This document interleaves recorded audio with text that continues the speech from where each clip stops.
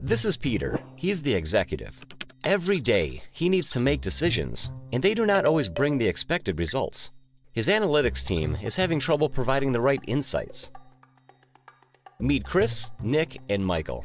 For several years, they worked together on reporting actionable insights from large amounts of data to company executives. An iterative, holistic approach was needed.